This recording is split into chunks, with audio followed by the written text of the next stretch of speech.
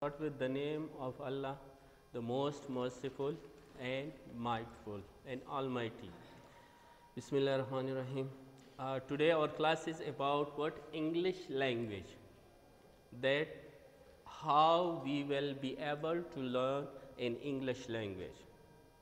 What are those steps that we have to take and learn a language? So to learn a second language, the first step for that is what?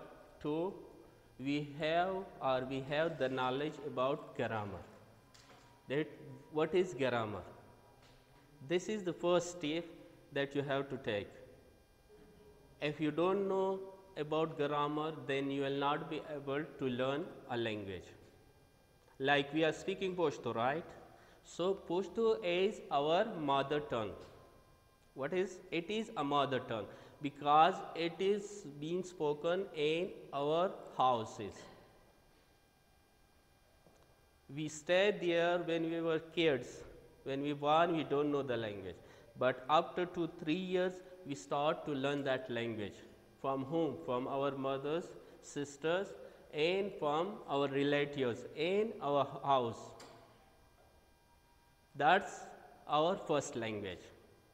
But if you want to learn another language, then it is called second language.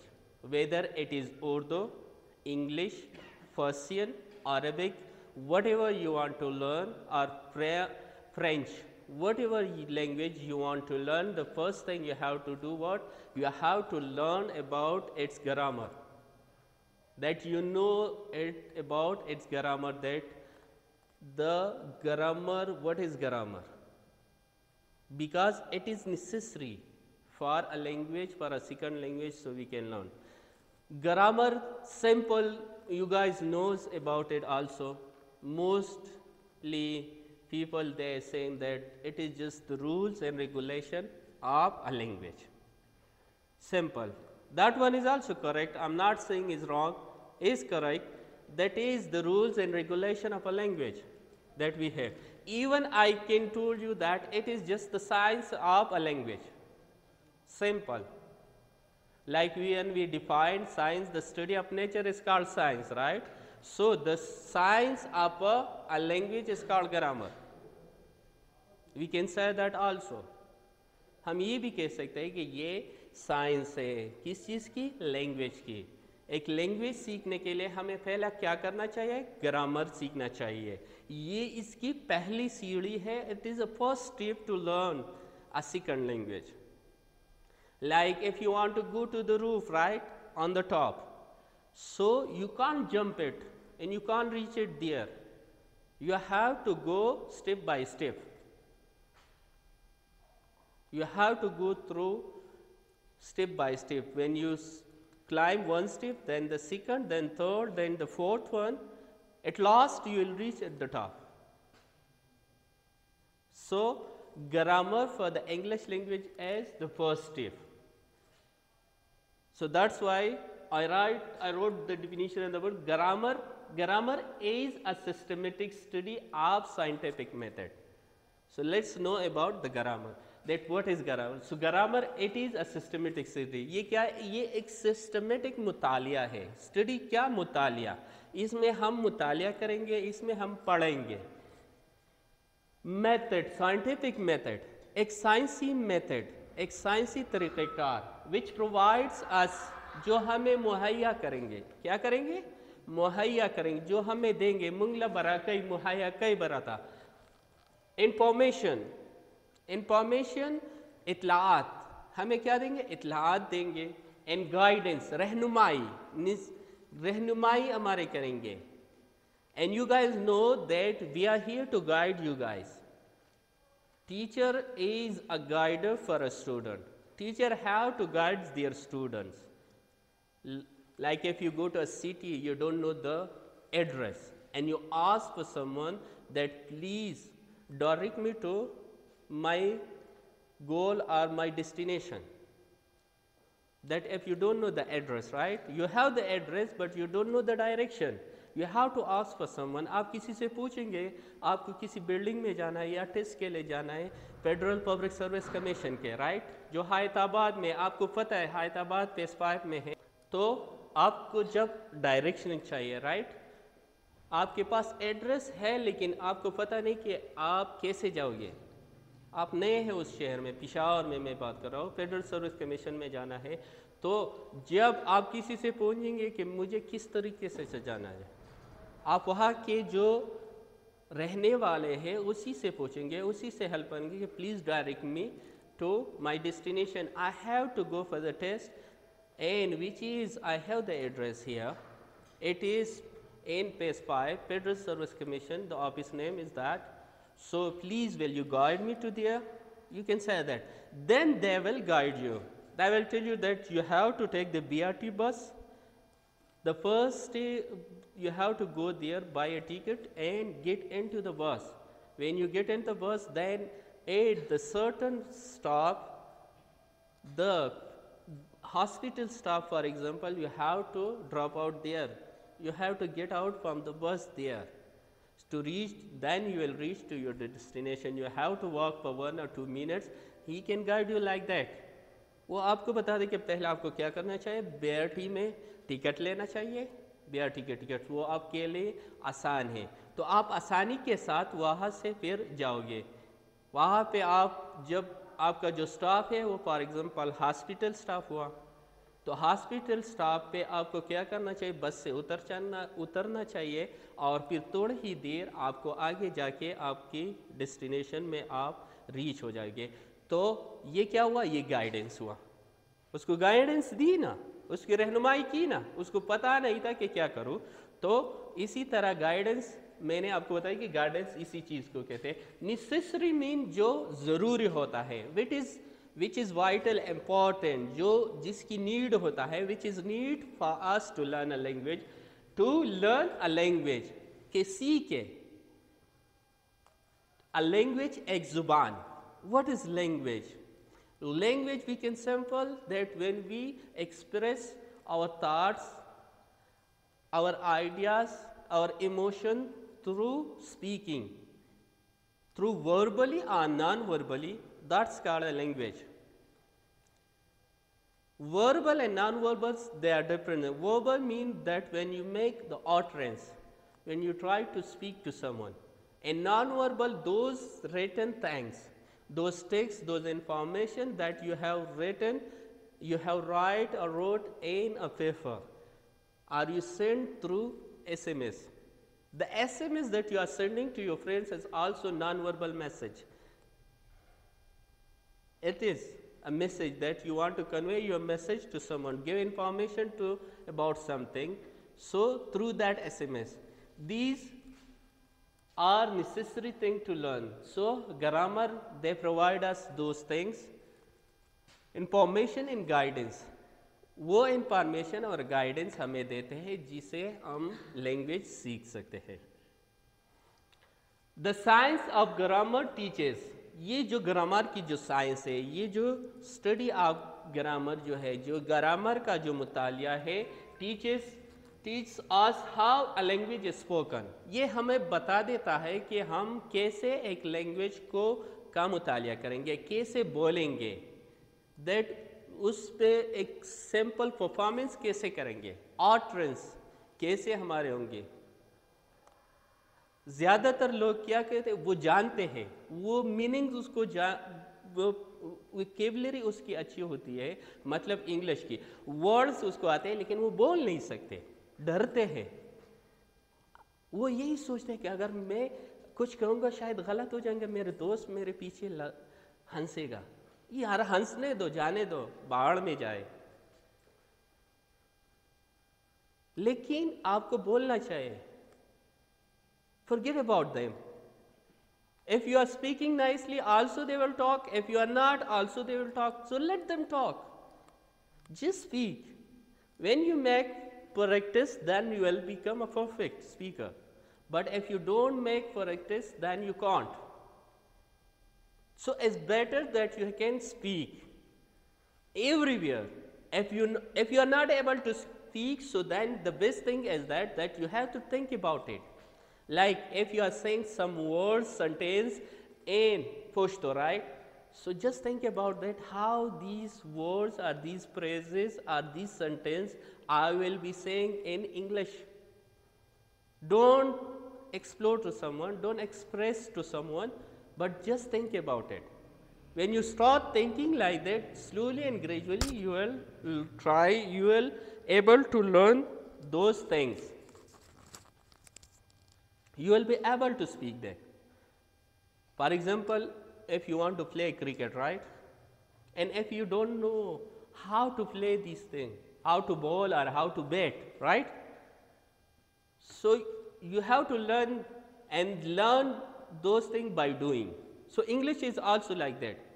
You have to practice every day, 1 hour, 2 hour, 3 hour, and after a month or 2 months you will be a good batsman if you will try to do the batting, right? So here is also I am saying that if you try to speak first, second, and slowly and gradually, then you will learn. And forget about the other people. Our problem is mostly as that the big problem, the big issue with us is that what the people will think. ये लोग क्या कहेंगे, ये क्या सोचेंगे, जाने दो यार इनको, कोई हंसेगा तो हंसने दो, वो तो खुद इतने काबिल नहीं कि एक लफ्ज़ बोले उर्दू में, आप इंग्लिश में बोलो, अगर आपसे मिस्टेक हुए जाने दो।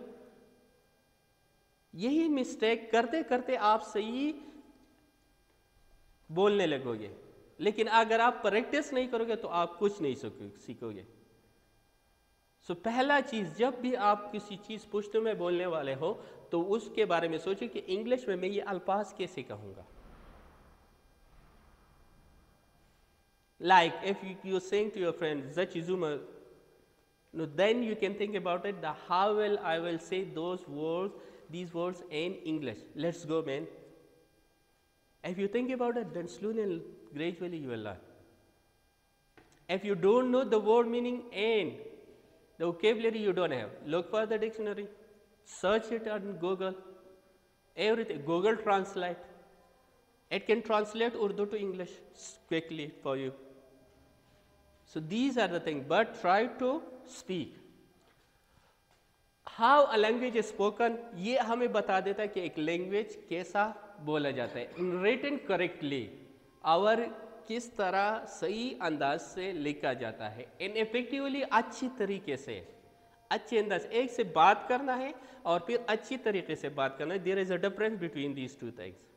अच्छी तरह से like calligraphy, आप तो राइटिंग कर रहे हो ना, लेकिन एक कैलीग्राफी है, वो आप कोशिश करें कि अच्छे अंदाज से लिखे। खुशखती मीन अच्छी लिखाई करना। तो वही चीज़ है जो इफेक्टिवली कौन बोलेगा। पहले आप मिस्टेक करोगे, करने दो, लेकिन आखिरकार आप तो लर्न हो जाओगे, सीखोगे।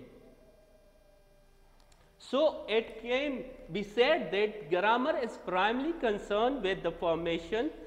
तो पहले हम ऐसा कह सकते हैं कि जो ग्रामर है उसकी पहला काम क्या है, फॉर्मेशन, उसका जोड़ना, बनाना। किस चीज़ का बनाना, वर्ड्स और सेंटेंस का। एंड क्लासिफिकेशन मीन तकसीम करना, वो सेंटेंस को वर्ड्स में तक, फ्रेज को वर्ड में, वर्ड को लेटर में। और फॉर्मेशन क्या होगा, फॉर्मेशन लेटर्स को words, letter combine make words, word combine make sentence combine make paragraphs combine become text become, when come together it become a lesson and text, they are almost the same, and when these texts are lesson come together to 10 to 15 lessons, it become a book. So these are the things you have to know. So classification, तकसीम करना, इनको class में words को तकसीम करना, आप words and sentences, words और sentences का, जुमलों का, अल्फाज और जुमलों की बनाना और उसकी तकसीम करने को क्या कहते हैं, ग्रामर। उसकी मुतालिक हमें बताएंगे कि हमें क्या करना चाहिए। So for the English, we have to know about alphabet. The alphabet of English is composed of 26 letters. जो इंग्लिश की जो ज़ुबान बनी है वो कितने लेटर से बनी है? 26 लेटर से. कितनी बड़ी लैंग्वेज है? It's a huge language, right? It's an international language. It's spoken the whole world widely. All over in the world, it can be understood.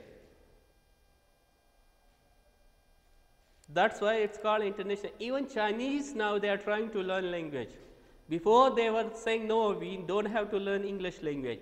But when they got foreign exposure, mean when they go to other countries outside of China, so they see, they understand that they need to learn the English language.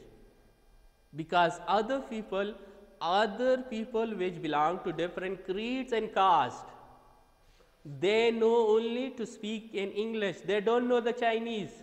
So how they will do their business there? Then they think, they say no, they need to learn the English language, cause this one is a business language. You have to do business, you have to tell your customer, you have to certify your customer in a language. So you need to learn English language. Then they're starting that.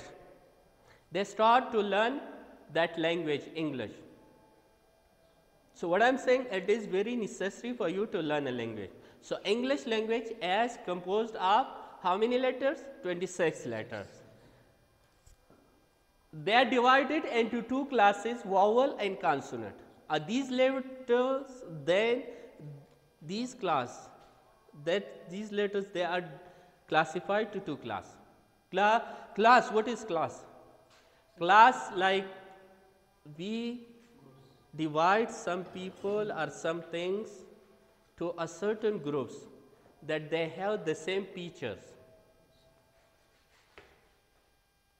There is some similarities between person, a group of people when they came like second year class, second year female class. One is male class, one is female class.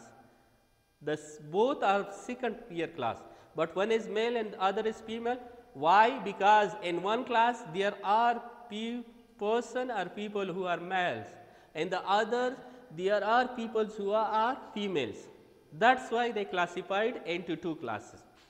So here also we classified those letters into vowels and consonant.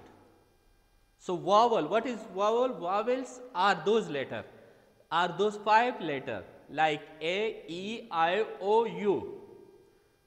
These 5 letters are called vowel. इसको क्या कहते हैं? Vowel कहते हैं. English की जो language है ये 26 लेटर से बनी है और यही 26 लेटर फिर हमें कितना और साउंड्स कितने देते? 44 sounds. 44 sound. It makes 44 sound these letters. So vowel, alphabet फिर वावेल और कॉन्सोनेंट में तकसीम किया गया है. वावेल कौन से वर्ड से? ए, ई, आई, ओ, यू. इसको क्या कहते हैं? वावेल्स कहते हैं.